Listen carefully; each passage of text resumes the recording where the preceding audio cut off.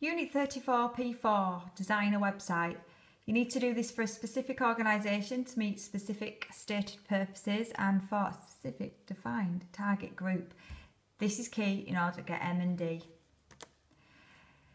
So basically, you've got to design a website that entertains young people and can be used for public play, education in schools, youth centres and bars, etc. across the Bradford area and beyond.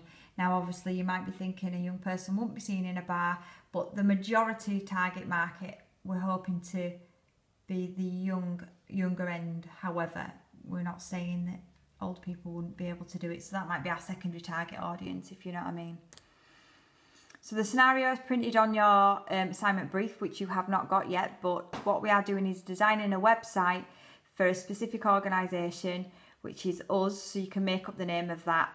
So it's a trivia website or a joke website for pubs and youth clubs in the Bradford area, but we'll be able to go beyond that. There's none in the area of Bradford as yet, however there might be some globally, but we'll need to design this trivia fun website, test it, launch it, all ready for the Christmas period. A meeting is scheduled for you before the Christmas holidays with an investor, so you'll be able to present your work to them and they'll be able to give you funding before we promote this idea to the public. And we'll be using this in schools, so we'll get a video of your site in action later. So what you need is an introduction to the task. Please use the brief for that when you get it. Questionnaires to your target group, which we have done, and they look like that. And you should have already done a conclusion to say what our target market is. So a little bit of analysis to who likes what, popularities, percentages and graphs, etc. Over the holidays, I'm expecting you to do a hand-drawn design, a site map, a model design, so actually publishing the website, emailing a link to me to have a look at it, and setting a strategy. And I'll give you some tips in regard to that with some course content on. So we need a cool site for jokes or a cool site for pub quiz trivia. So creating a site map. Okay, success criteria: create a site map illustrating its content and a rank. Now everything must link. Everything must link. So this is a site map, and basically, if you didn't know, it's just a list of all the pages in the site. But as you can see, they are ranked with, this will be the home page, followed by subsequent pages that are linked into that page. And these pages would have a link from that page. So each one of these lines represents a link. I will be looking and double checking that. So I don't want that home page to go directly to here, because then that would be up here, if you know what I'm saying. So that would need to make logistical sense. Top tip, do your site map first. However, if you do need to rejig it, version 2s, version 3s of any site map are absolutely fine. It shows you in your design stages, and me as a website designer would have several of these. First of all, I'd look at what the customer wants on the site, and then I might edit that depending. So you'll need to create one of these. PowerPoint is best. This is quite a good one. It doesn't have to be overly complicated. Everything can be annotated in biro later or pencil later, so don't worry about it. As you can see, it's home page. This is a 3-page site, and within each of the 3 pages, there's 3 subsequent pages. So obviously in total, we have 9, 10, 11, 12, 13 pages there. Another site map. I actually like this one because this has got a little bit more detail on here. So it says homepage would contain pictures and graphics, and each one of them pictures and graphics would act as a link to the other pages. So you can see here, this is another page, and that would be text. Here they've put, this will be maybe galleries, some contain some more pictures, and about us, that'd have a location, a maps, an address on, etc. I really like this one, and I'd expect you to be annotating it like this if you want to in pencil, if not using PowerPoint like that, because that looks really good. This is mine. It took me 15 minutes, if that, okay? So I've got my homepage up here, And from my homepage, I've got 5 links. So I've got general knowledge, quiz questions, history, sports, celebrities, and events. Within each, I've got quiz questions and quiz answers on each of the quiz areas. Here, I've decided to lock my quiz answers. So that requires a login and a password. That'll allow me to collect data, and eventually I'll be able to take payment for subscription. So that'll be a source of revenue, and which I do need eventually, because we are a profit organisation. Because assuming we're working for my business, for example. Here, I've just put in circles here. That might be advertising on this events page, so local venues. So what I might do is say, okay, in the 5 Lane Ends bar, on a Friday night, there's a quiz night. I might want to put in there that Hanston School, I've got a presentation evening and fun day on July the 15th, something like that. So I might put some events in there.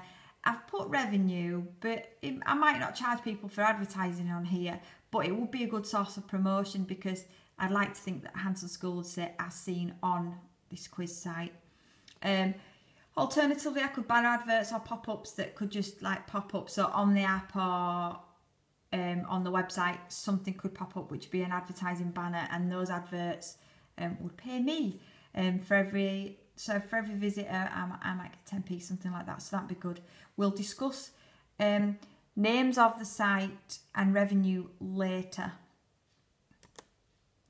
Storyboard in your website does help visualize the final product. It's also a time saver and cost effective. In terms of website design, the more you understand from your customer, the better, because you don't want them to tell you what kind of site they want. You do the site and they'll think, oh, that's not what I had in my head. Sometimes it's easier to write it all down on paper first, so that they've almost agreed it at that stage. So anything can be changed. It's dead easy to delete or add a slide or a text box, isn't it, rather than edit a load of pages. It also helps consistency and continuity over the whole site if you've thought about it in advance. And that is what I need to see from you, that you've thought about how your site will look before you've created the site. And this is a sample of somebody's coursework from a long time ago.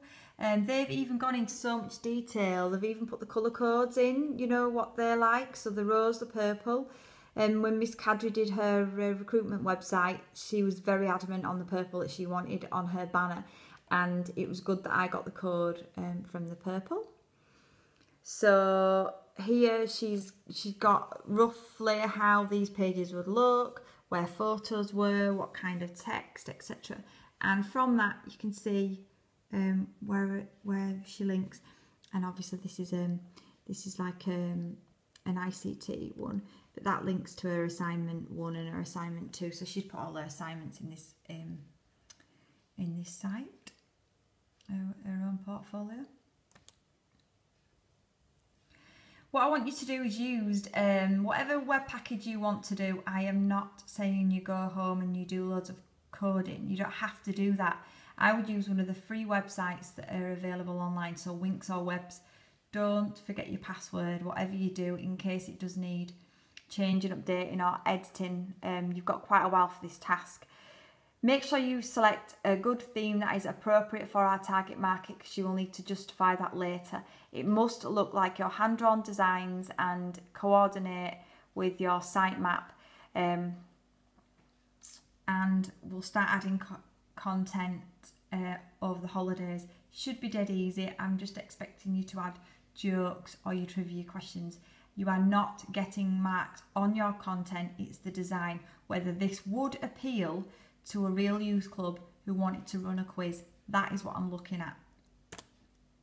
So what I'm expecting you to hand in is hand-drawn design or designs, sitemap or sitemaps, the actual design with a link to me so I can view it and I can have a nosy at this website before I see you after the holidays.